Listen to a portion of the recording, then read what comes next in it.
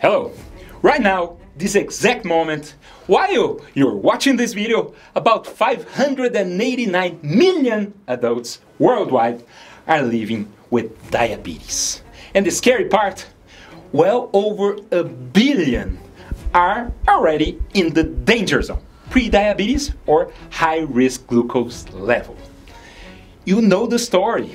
You get labs done and the doctor says, pre-diabetes or insulin resistance, or worse, type 2 diabetes. And then comes the sentence. Cut the bread, forget rice, potato, don't even think about it. But wait, those are everyday foods. Warm toast in the morning, a rice bowl at lunch, mashed potatoes, roasted potatoes with garlic. How are you supposed to cut that forever? Here's the truth. In most cases, you don't have to eliminate these foods. The problem isn't just bread, rice, or potatoes. The problem is eating them in a way that spikes your glucose like a rocket, over and over, day after day. I'm Dr. Wambier. I'm a cardiologist for over 20 years. And I'm married to an endocrinologist. So trust me, I've seen it all. I've watched people overload their pancreas, their kidneys, and their heart. And a big chunk of that is preventable. Today, I'm going to show you 7 practical, evidence-informed strategies that can dramatically reduce glucose spikes from bread, rice, potatoes, pasta, plus a few sneaky factors most people never think about. And the best part, you won't give up your life. You just get smart.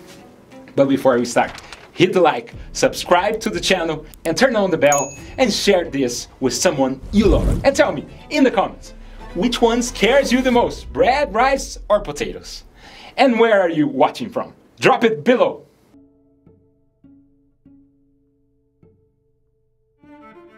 Let's go. Why do glucose spikes matter so much? Think of your pancreas like a tireless worker. Every time you eat fast-digesting carbs, glucose shoots up. Your pancreas responds by pumping out insulin to bring the glucose down. If that happens 3, 4, 5 times a day for years, you can develop insulin resistance.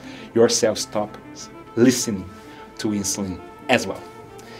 In more advanced stages, insulin production can decline and you may need medications or even injectable insulin. And there is another huge process people don't talk about enough. Glycation. Glycation is when excess glucose in the blood literally sticks to your proteins. You know when you put sugar on a hot pan and it caramelizes, turns brown, sticky, hard. That's basically what chronic high glucose is doing inside your arteries, your nerves, your kidneys, your retina. You're caramelizing from the inside, contributing to faster skin aging, stiffer arteries, higher blood pressure, and higher cardiac risk. Kidney damage, nerve damage, neuropathy, retina damage, retinopathy. Your goal is to turn the glucose roller coaster into a smooth. Preventing repeated spikes is one of the best long-term protections you can give your body. So, let's get to the 7 strategies that help you outsmart your physiology, so you can still enjoy rice, potatoes, pasta without paying the price. Strategy number 7, fuel quality matters. Not all carbs are created equal. The difference is burn speed. Picture a campfire. You've got 2 kinds of fuel. Type 1, kindling, sawdust, ultra-processed carbs, white bread, refined flour, instant mashed potatoes. You toss it into the fire and whoosh, big flame, fast, explosive. It burns out quickly. That's your glucose spike. Type 2, thick logs, whole grains, higher fiber, carbs, steel cut or thick oats, brown rice, slow burn, steady, controlled, releases energy gradually. That's more stable glucose. Rule: whenever possible, choose the logs, not the sawdust. White bread, change to whole grain bread with visible grains. White rice to brown rice or parboiled rice. Instant mashed potatoes to boiled potatoes with the skin. And if you are someone who eats healthy but still struggles with constipation, the fiber in these options can be a game changer, helping glucose control and feeding the good bacteria in your gut. Strategy number 6, the biological clock trap. Here's something most people never get told. Your body has an internal clock, your circadian rhythm, and your ability to handle glucose can change dramatically depending on the time of day. Same meal, same amount, eaten at noon, moderate glucose rise. Eaten at 10 p.m., a much bigger spike. Why? At night, a few things work against you, especially sleep-related hormonal shifts, including melatonin's effect on glucose regulation. Golden rule: make your last meal, specifically if it's carb heavy, at least 3 hours before bedtime. That huge bowl of pasta or many pizza slices at 11 p.m., you're basically asking your pancreas to do heavy lifting when your body's trying to power it down. Strategy number 5, the magic acid move. Vinegar and lemon aren't just flavor, they can be metabolic tools. The acid, acetic acid in vinegar, citric acid in lemon, can help blunt spikes in a few ways. Research overall suggests vinegar can reduce post-meal glucose, insulin responses in many contexts. Think of it like this. Front 1, slower breakdown. Acid can interfere with rapid starch breakdown and slow digestion. Front 2, slower exit door. Acid can slow stomach emptying, like partially closing the exit door so carbs hit the bloodstream more gradually. How to use it? Option 1, 1 tablespoon of vinegar diluted in a big glass of water 15 to 30 minutes before a carb-heavy meal. Option 2, the easiest, dress your salad generously with vinegar, olive oil, and squeeze lemon on your food. Option 3, add something fermented or acidic with the meal. Pickles, sauerkraut, etc. Quick safety note: if you have reflux, tooth enamel issue, or you have diabetes, or you take diabetes meds or insulin, use common sense, dilute it, and talk to your clinician. Strategy number 4, never eat carbs naked. Never eat a carb alone. Think of bread, rice, or potatoes like a Formula 1 car ready to go flying straight into your bloodstream. You need speed bumps. The best speed bumps are protein, meat, chicken, fish, eggs, cheese, healthy fats, olive oil, avocado, nuts, butter. 3, fiber, salad, vegetables, legumes. What happens when you combine them? Fiber forms a mesh that slows absorptions. Protein supports hormones that improve insulin response. Fats slow stomach emptying big time. Result, instead of an explosion, you get a slow drip of glucose. I see this all the time. Someone eats plain pasta with oil only, glucose can shoot up hard. But eat the same pasta with a meat sauce, plus a big salad first, plus olive oil on top, the spike is often dramatically smaller. Practical examples: bread adds scrambled eggs and avocado. Rice paired with beans and lentils, meat and vegetables. Potato, add olive oil, sardines or tuna. Pasta, meat, sauce, cheese, salad first. Dress your carbs. Don't let them leave the house naked. Strategy number 3, order changes everything. This will change how you eat at restaurants and at home.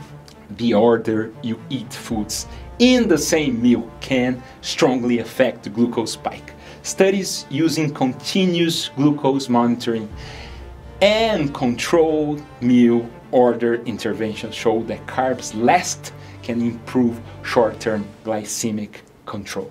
Carbs first, bread, rice first, then proteins, and then veggies, bigger spike. A roller coaster curve. Carbs last, veggie first, then protein and fat. Carbs at the end, significantly smoother curve. Why it works? When you eat fiber first, salad, veggies, it creates a buffer. Then, when carbs arrive, absorption tends to be slower and less aggressive. Restaurant playbook: bread basket hits the table, ignore it for now, order a salad or veggies first, eat that first. Main dish arrives, start with protein, then veggies. Only then, eat the rice, potatoes, and bread. Your friends might look at you funny. Your pancreas will send you a thank you letter. Strategy number 2, the glucose vacuum muscle. A big carb meal, the best dessert is movement.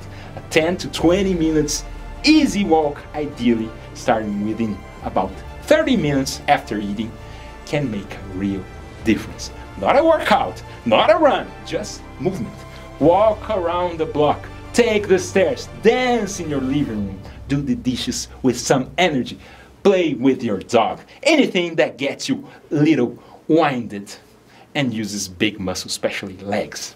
Here's the magic, it's just physiology.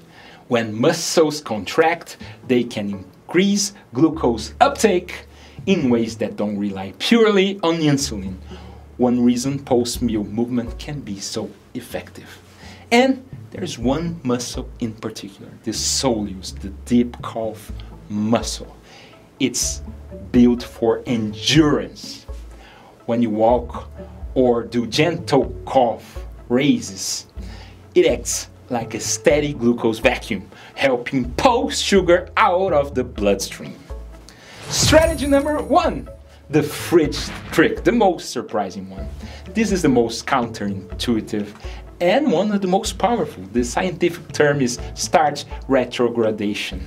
Another way to say it, you can convert part of the starch into resistant starch. When rice, potatoes, or pasta are cooked and eaten hot, the starch is generally easier to digest, meaning it can raise glucose faster.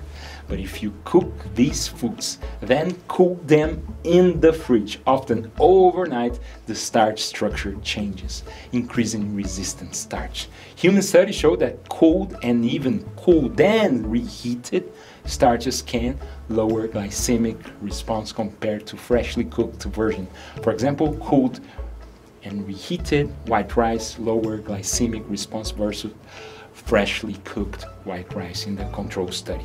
And freezing then toasting bread can also lower glycemic impact compared to fresh bread in the published research. And yes, you can reheat it.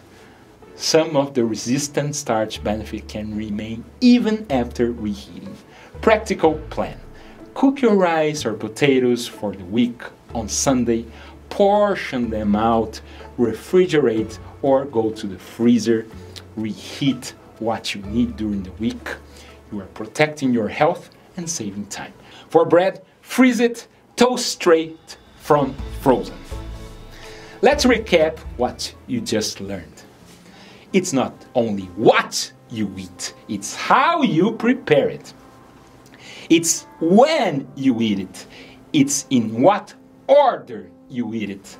It's what you pair with it.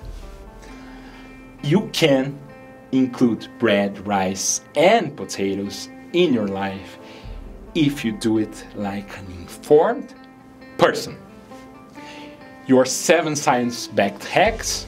Number 7, choose logs, not sawdust, higher quality carbs. Number 6, eat earlier, not late, circadian timing matters. Number 5, use acid, vinegar, lemon can blunt spikes. Number 4, dress the carbs, protein plus fat plus fiber. Number 3, order matters, first fiber, then protein, then carbs last.